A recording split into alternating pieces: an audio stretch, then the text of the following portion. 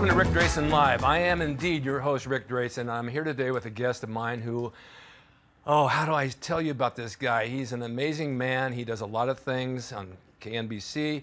He's a comic. He's a well-versed person in probably everything you want to talk about. But the main thing he does is the NBC Channel 4 weatherman. And he is the man who is my friend, and he always makes sure that there's sun over my head on cloudy days. And it's my honor to have here Fritz Coleman. Thank you, Fritz, for being here. I'm happy to be here. Thanks for inviting me, my friend. I want to thank you, first of all, for giving me good weather all the time. Yes. And it's only over my house. But you got to wear sunblock on your head. I do. Either that or a nice cap. But you have an interesting life. You know, I read up about you. I've known you for a few years now. You're also the honorary mayor of Toluca Lake, am I right? Right, which means absolutely nothing. My only responsibility is that on the first Friday of December, yes, I light the 6-foot Christmas tree in front of Ramsey Schilling Real Estate. I'm done for the rest of the year. Yeah, but that's a nice thing. It is. It's a beautiful parade. It's right. I have about as much power as Paul, the king of big screen. That's it. All right, so you grew up in Philly. Right. And you went to college in West Virginia to study radio, TV, and film. Right. Did you know at a young age this is what you wanted to do, or did you have aspirations of doing something else? I totally backed into my weather job through my comedy. In 1982, I was a staff performer at the Comedy Store here in Los Angeles. Mm-hmm. And my boss and his wife were in the audience, my then boss.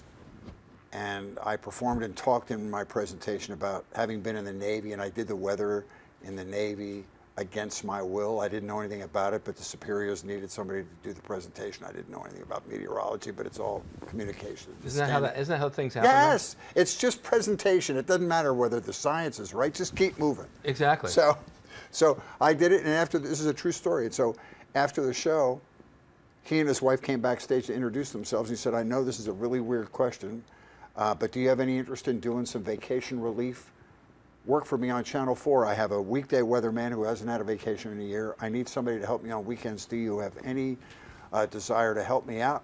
And I was making $45 a night at the Comedy Store. I said, "Sir, when do you want me to start?" Absolutely. And so I had to audition. I did vacation relief for about 2 years, and then my predecessor left, and I was bumped up to the weekday weather person, 5, 6, and 11 o'clock, and I've been there 32 years.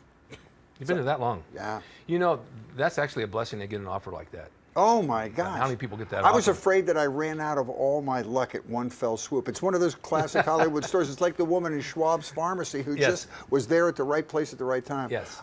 Every day I'm astonished at the good luck I've had. Yeah. And the fact that I'm still employed with gray hair and without a shapely body. I'm still employed with no hair. I can imagine Unbelievable. that. I actually got more employment when I shaved my head. Let me ask you a question. Yes. Are you doing this for my benefit? Because I feel like I'm standing in front of these pictures. I'm somebody with an eating disorder. No, they can't see that. I'm trying to motivate you. Oh my gosh, you were a house. You were a small building. I was an apartment building. Oh my gosh. Oh my God. Well, you know, it's where I started, and I had just done a documentary on the Olympic Auditorium with Jean LaBelle yesterday, because the Olympic Auditorium has a lot of history. Those were the days, wrestling and boxing. Yeah, and Dick Lane. Right. And Jimmy Lennon. Right. And someone said to me at the finish, and this is about you, not about me, but I just want to say that I told the people at the end of the documentary interview that the Olympic Auditorium gave me my career, just as you. They put me on TV twice a week here in LA, and from TV I started doing film, and I started doing commercials, and things just unraveled. And had I never wrestled at the Olympic Auditorium, this never would have happened. Just like with you. But I love to watch people react to you, because you and I share an office, which is Starbucks. Yes, we do. Because that's the only place we can get anything done. Rent-free. Rent-free, right. But I love to see people come up and talk to you. I mean, young people and old people that remember your reputation from the wrestling world and how you deal with them. That's why it was easy to be your friend, because you have great advice for people and you have a great reputation. I like people. Yeah. And I like to help people. Yeah. So it's fun for me. But you don't have a degree in meteorology. No. You just present the weather. You know, my job as a television weatherman isn't about science. My job is to make science as easy to understand as possible, because people don't want to know about high pressure and isobars and low pressure. And But you learned it.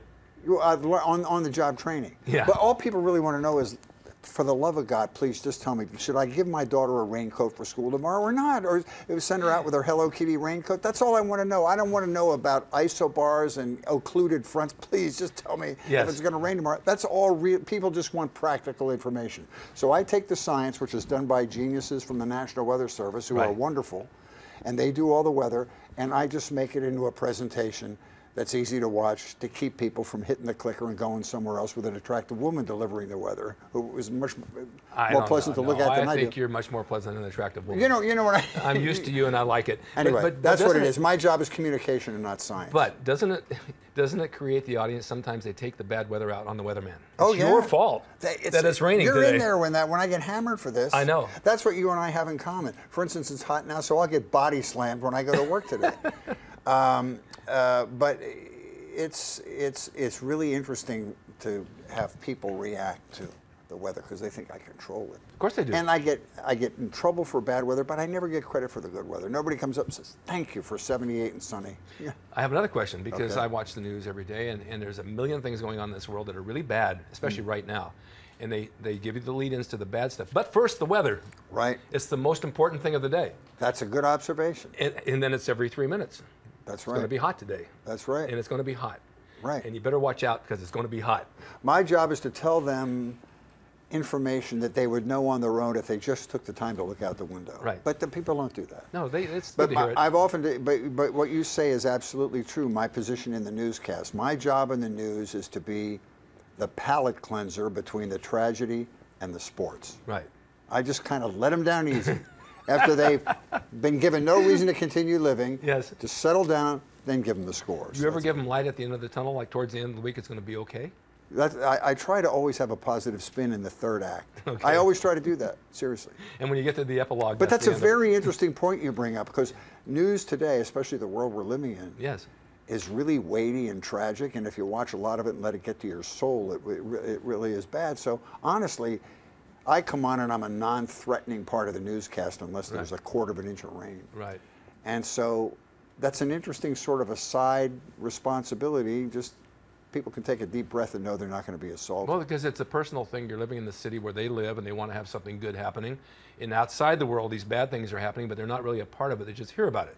Right. So by you giving them the news, what's going on locally, they almost feel, oh my God, it's going to be okay. No, that's exactly right. That's a great observation. But I have to tell you, because of you and because of the weather, after 36 years in my house, yesterday I had central air put in. I'm going to have a cool summer. And where you live, I can't believe you existed as long as you did. This is what my girlfriend said. How do you live in this office? It's 95 degrees in here. Right. Well, now it won't be. And you have students in your backyard, and you're in one of the hottest parts of the valley. It's 115 degrees, and you're making these kids do... Early on Saturday mornings before it gets really hot. Okay. You did radio too, a disc jockey. Right. Tell me about that. I was in radio for 15 years. I started in the Navy. I was in the Navy for 4 years, and I worked for Armed Forces Radio and Television. Right. And so that's where I got my training. Did they tell you you had a good face for radio? That's right. That's exactly. I felt very comfortable in radio. Yeah. But the beautiful thing about learning your career in the military is, regardless of how bad you are, you never get fired. No, you're going to... They keep you in that billet until they're done with you and throw you out in 4 years. And it was a gift to be in a situation where I didn't have to worry about being fired. Well, no, even after 4 years, they want you to renew. No, that's right. They want you back again. So I did that. I was a DJ. I was a talk show host. I was a production director, a music director. I did everything in radio. Yeah. And then when you were in radio, back when I was in radio in the 70s, 60s and 70s, right. You would always get invited to host clubs. And I always got invited to host at a local jazz club when I worked in Buffalo, New York.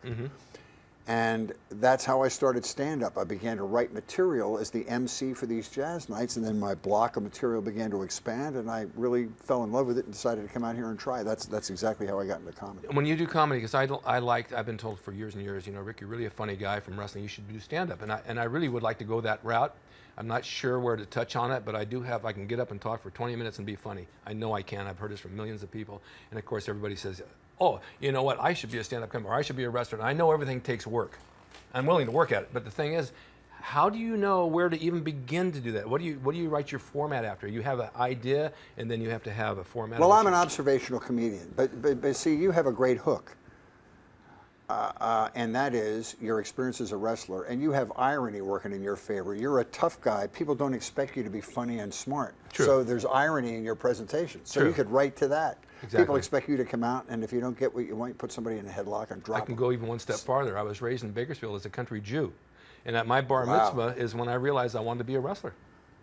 I looked at the congregation. I was wearing the tallest with the stripes, and this guy with the stripes, and I said, Did you ever meet Merle Haggard? of course. See, Merle's from Bakersfield, man. That's the Bakersfield sound up there. Of course it is. And Buck Owens. Wow. And Buddy Owens was a bass player in my band when I played guitar. The Buckaroos. Yeah. Wow. So there's a million roads. I like you more now than I did when I walked in here.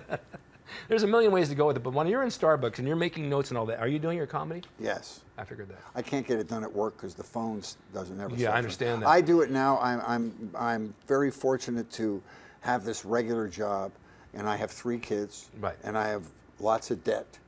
But the comedy I can do on my own outside the building, and it's just good for my soul. It's just, I do it because I love to do it. I've been doing it for 30 years, and I'm writing a new show now about being over 50. I call it a baby boomer support group, and I'm having fun. I'll never stop doing that because I get a lot of satisfaction out of it. And you know how it is. Working in front of a live audience is, when everything is working as it's supposed to, Yes. is a gift. It's Yes, so it much is. fun. When you work in front of a live audience, like within wrestling, I had explained to you, we would call it as we go. I mean, I do, because I want to feel the audience where they're going, and you Right. take them on a journey. Right. And so you get them up and you get them down, you bring them where you want to take them. If you pattern, and now this is different with you, of course, or maybe it's not. When you pattern every move in wrestling, if you forget your place, it's like a dance. Oh, I missed my step, where do I go now? So you have to be able to pick it up. Improvise. With yeah. comedy, you have to do basically the same thing, don't you? You do. You said a couple of true things about stand-up. That is, you have to read the audience and know where you're going, about content, about language, about any sort of, you take the temperature of the audience when you first go out there.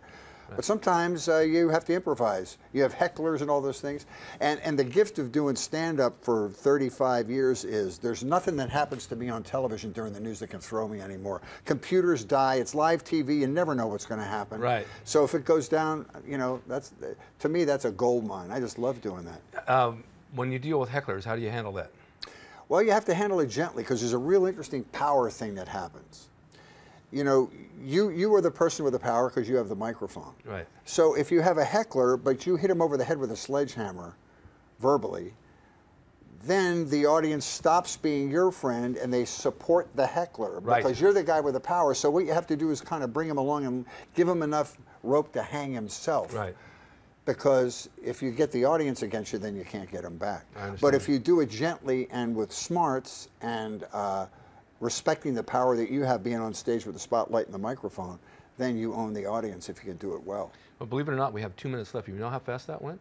It was a lot of fun, my friend. We're not done yet. Okay. We're not done yet. I want to know, now, you're still a young man. That's not true, but thank you. Compared to me, you are.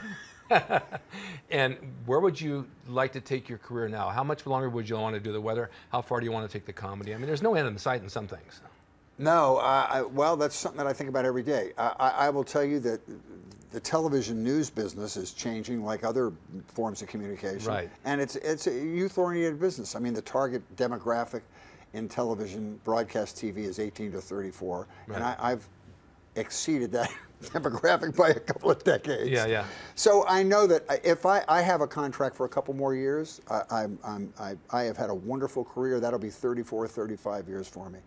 I'm writing this new show now, the stage show about being over 50. And what I'd like to do is keep working on this. I have about another year's worth of work. And if I could take it around and play small and medium-sized theaters around the United States when I retire, yes, just to break even. I don't even care if I make a whole lot of money. Yes. Just for the joy of performing it, that would be my goal right now. That makes a lot of sense. Yeah.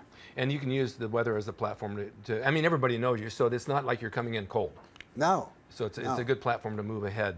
No, it's been a gift. I've been beyond lucky in my life. Beyond lucky. Well, I want to come see you next time you're around. You got to come. I will, but you have to let me know when. I'll introduce you from the audience. And okay. You'll stand up with your imposing figure. And I'll take a bow. There you go. I have to, at the end of every show, I like to give people a tip. And I'd like you to give the tip this time. Okay. And you can give a tip on doing comedy, or you can give a tip on doing the weather, or you can give a tip on anything you think the world might want to know about. Let's put the ball in your court. All right, that's okay. Well, I know a lot. I know a lot of young people look to you for advice about career. They're, I mean, not only wrestling kids, but you have like that superhero status in the wrestling world where and bodybuilding and nutrition. Yeah, and the Equalizer, and you created a character, and kids look up to the character for. Yes. Well, you probably agree with this. Just don't stop trying to fulfill your dream. Exactly. What I mean is, from my personal experience, I've had a wonderful career in weather, but stand-up is hard to learn and get good at, so I'll never give it up. And even though I have no delusions about being Chris Rock or Louis C.K. or any of these guys, in my own universe, I'm just trying to be as good as I can do to continue to do what I love to do and would do for free. Absolutely. It's just do whatever your passion is that gives you a reason to get out of bed in the morning, and don't stop doing it. I totally agree with you. Where can people reach you if they want to find you on the internet? Well, you can. I have my own website, FritzColeman.com. Okay. I have my own YouTube channel with clips from the comedy. Oh, awesome. If you don't permit me a plug, only because it's for nonprofit work. I'm at the Ice House once a month. They give me my own evening on Sunday nights, and I don't know the exact night, but you can go to the Ice House in Pasadena. It's a legendary comedy club. It's been open for 50 years. George Lopez and I started as house MCs there. You can go there, and a Sunday in August and a Sunday in September, I'm doing a nonprofit night there. Come and see the show, and we 100% give the money to charity. The one in August is for the San Fernando Valley Rescue Mission that just burned down. We're going to give them some money.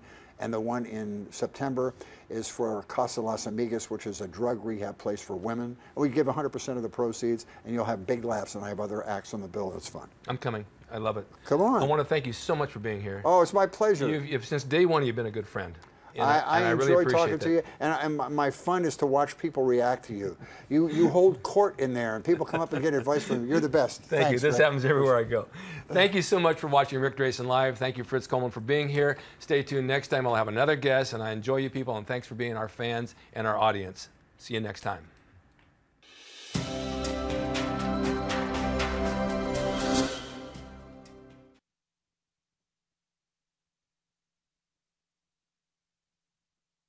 Was I talking too much? No. That was really interesting. Very good. Oh, good. Did you get to see it? Oh, yeah. Hey, how are you? I was 2 minutes late and they didn't let me in. So you saw the monitor? It's just like Broadway.